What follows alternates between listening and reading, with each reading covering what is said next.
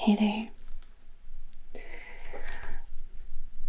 Today I would like to show you another set of star constellations, most notably the ones around the North Pole. I'm gonna have a look at Ursa Minor and you'll learn how to find the North Star. Going to have a look at Ursa Major and the Big Dipper, at the dragon, Draco.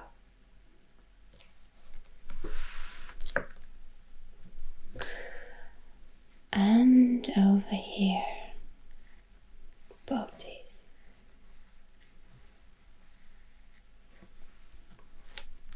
Alright. Would say let's start with this one, Ursa Minor. It's 14 and 21.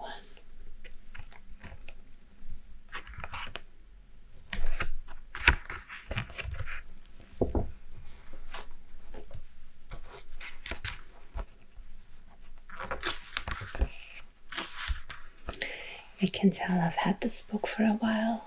The edges of the pages are actually changing color. That's alright. I've used it quite a lot.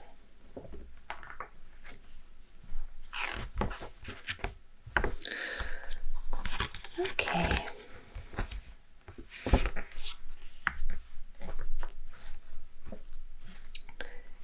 So, just like last time, we have two pictures of the night sky showing exactly the same part of the night sky. And over here we have an illustration of the different constellations with the names of the constellations and some information on the different stars and other objects. And over here we see the constellations as we would see them from Earth. So this is the first one that we want to look at. Ursa Minor means little bear. And again, the brightest star in the constellation is called Alpha. It's here. And this star is called Polaris. Polaris. This is the North Star. So if you're in the Northern Hemisphere, you're going to see different stars depending on the season. They're all going to move around the night sky. But this star here stays almost exactly in place. So if you know how to find this one, you know how to find North. Let's see what the constellation looks like. Down here, Hildon, here, Kocha, Eckhard, like this. So from Polaris, down here, here. And then these aren't very bright, I think it's this one here. Down to Kocha.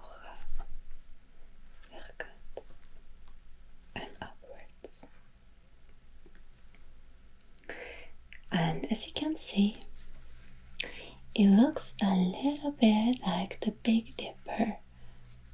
Just this part here is bent in the other direction. Down here is the Big Dipper.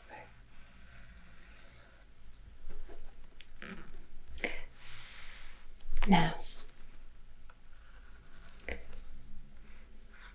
I think This one is really easy to find. Just have a look.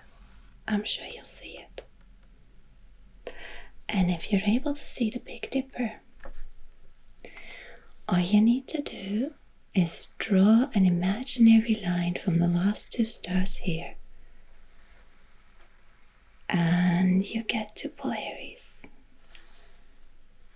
Just like that. You find the Big Dipper and continue until you get to Polaris. As you see, the other stars around here aren't too bright, so it actually stands out a bit. I'm sure you'll find it. And I didn't know this, but if you're from Alaska, I think you'll already be familiar with how to find a North Star, because this is the flag of Alaska.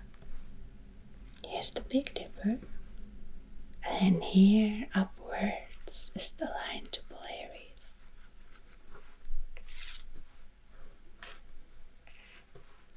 It's a beautiful flag, I think. Right, but we were still talking about Ursa Minor, the little bear. Historically, this wasn't always its own constellation, probably because it's not too bright and not too noticeable. In fact, for a long time, people saw it as the wings of the dragon of Draco. Draco's here, moving around Ursa Minor. Going to have a look at it later.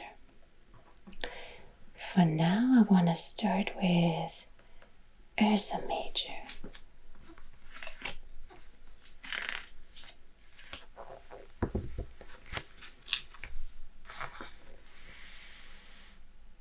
Alright, here we are.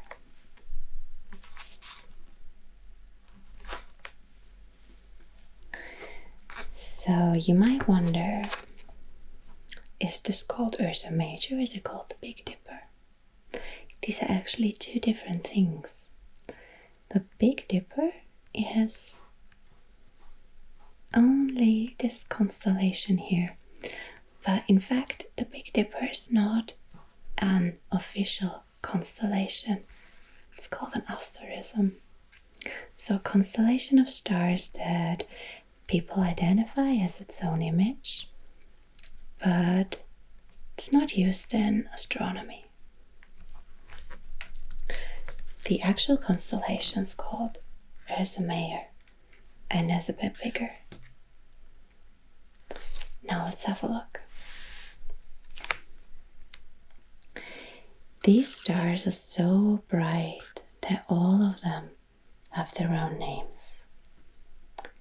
Venatici, Draco, Misa, Alios, Megras, Vector, Merak, Tobe. This one's the brightest. Here's the Alpha. And then continues, let's see. These aren't very bright. I think it's up here. I think it's this one. Down there. And back here. This is the head of the bear. And we're going down here and here. Down here and back up. So this is the body of the bear, and then here we have its legs.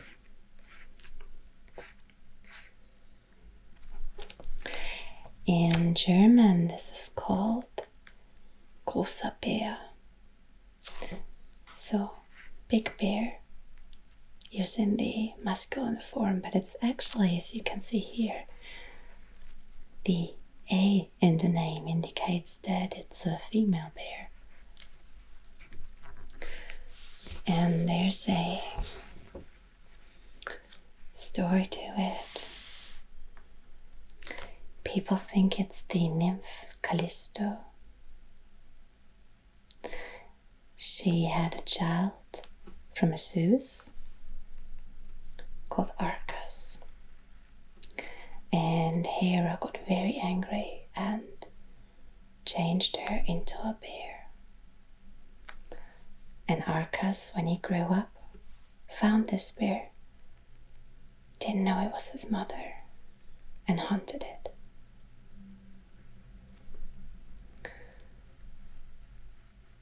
But Zeus saved them and put them both in the night sky as Ursa Major for Callisto and Potus for Arcas, her son. And this is often the case with stars and mythology. There's another story that says that Hera cursed the bear to never reach the ocean. And that's probably because it's so far north that in ancient Greece it was visible all year round and never touched down on the horizon. So it was always up in the night sky. But it's not going to be forever. Everything is moving, and in about 4,000 years, Ursa Major will dip below the horizon in summer and will not be visible again for a while.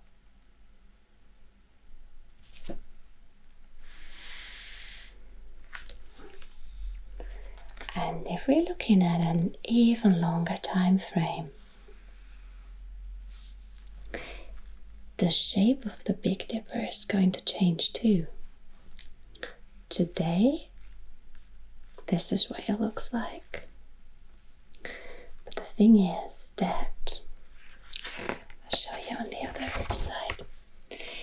These stars here are all part of one very loose cluster.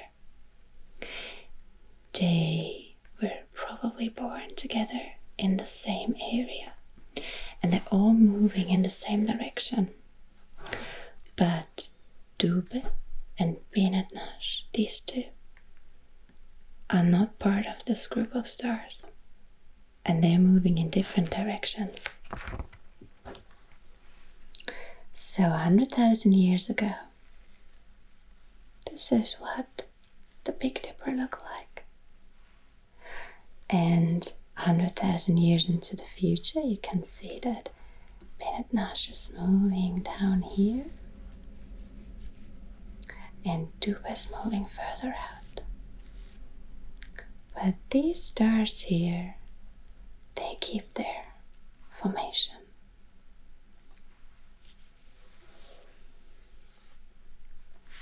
I think that's quite fascinating.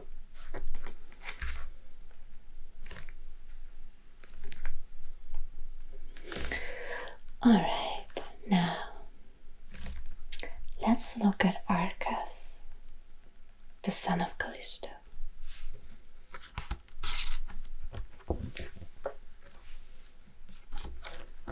Let's see, where do we find him?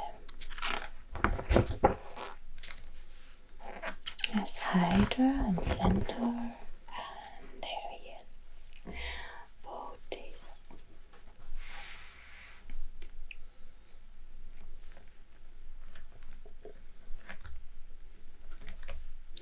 So as I said before,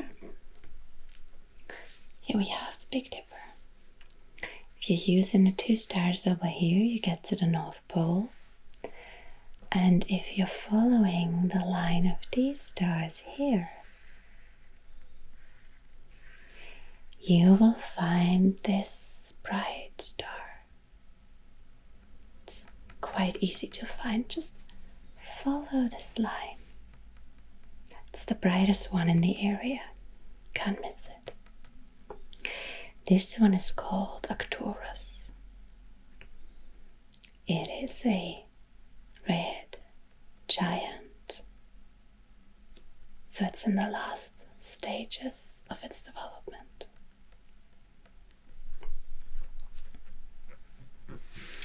And again, we can see it's the brightest star in the constellation. Okay, let's see. It goes up here, then up to Aries, Necker, down there. Here's a brighter one, and back to Arcturus. And then here we have another set of stars. Alright.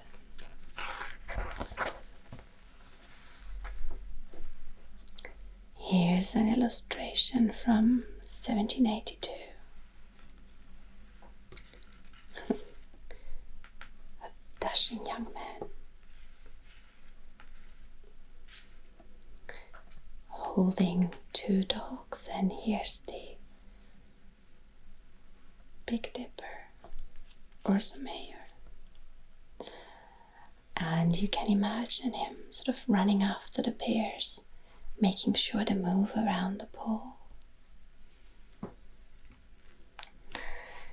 So like I said, there's one story that this is Arcas, the son of Callisto. But there's another story, and that says he's Philomelos, the son of Iasion and Demeter. And it's said that he was a farmer, poor farmer, but quite smart. And he developed the plow. And for his invention, his mother Demeter rewarded him with a place among the stars in the sky. It's a nice story.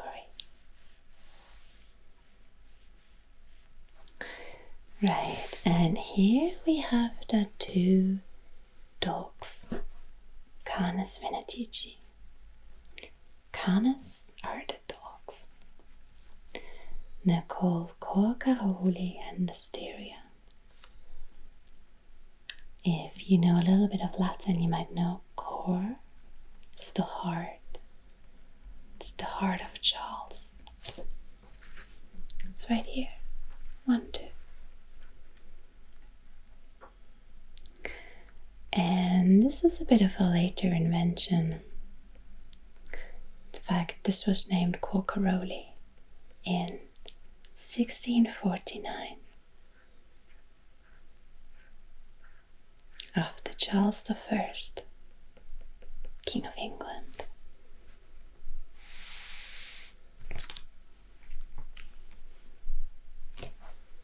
He also wanted a place among the stars.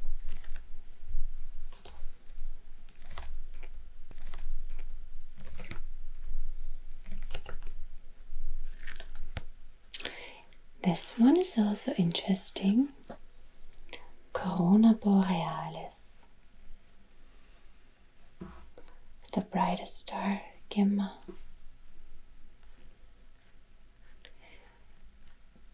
Once you find it, it's really quite noticeable, like a little half moon. It's called the Northern Crown.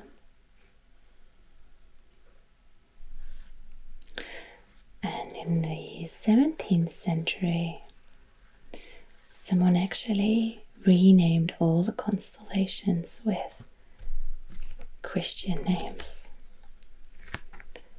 and renamed this Northern Crown into the Crown of Thorns of Jesus Christ. But that didn't stick. It's still called the Northern Crown. This is interesting. It's also visible from the southern hemisphere. So the Aborigines in Australia saw it upside down, of course. They're looking at it from this direction and called it a boomerang because that's what it resembles.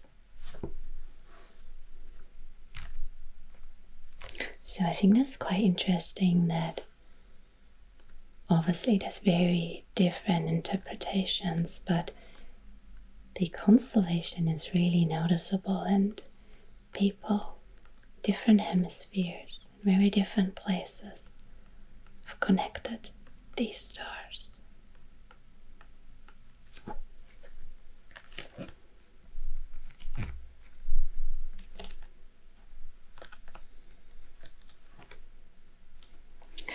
Alright, now there's one constellation left that I'd like to show you, and that's the Dragon. Let's have a look where we find it. It's Ursa Minor, and here's Draco, 21.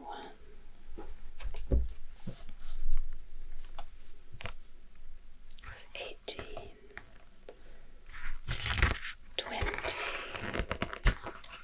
22, 21.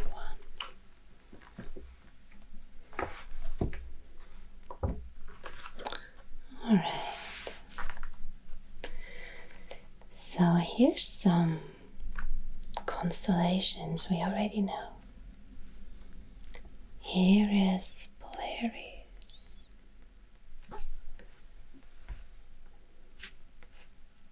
And Ursa Minor. Here's a constellation we looked at last time. The constellation, it is a throne but looks a bit like a house. Cepheus. And down here we have the stars of the Big Dipper. Down here, just in the corner, is Boötes. And we want to have a look at what's here in between. It's Draco, the dragon. It's not a very bright constellation, but quite a large one. Let's see, where's the brightest star? Here. Thuban. Alpha. So right here. Goes up here and there. Down there, there's a little triangular. And back up northwards. Think down, seabound, across, up here. Right, and then it goes back down here. So this set of stars, Chromium, Gorma, Rastaban, Eltony. Alright, so it's like a long serpent moving around the northern stars.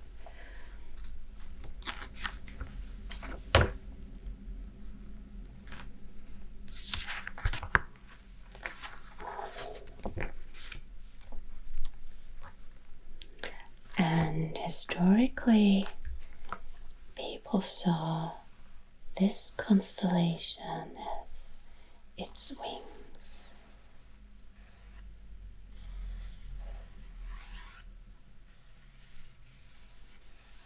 So this was one single constellation. today they are two. The dragon has lost its wings, and here we have a little bear instead to keep Callisto company and move around the pole.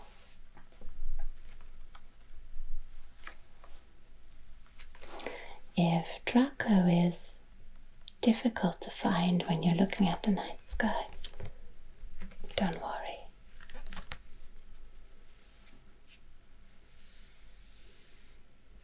This is not an easy one to see, but I'm sure you'll be able to find this one and identify the North Star.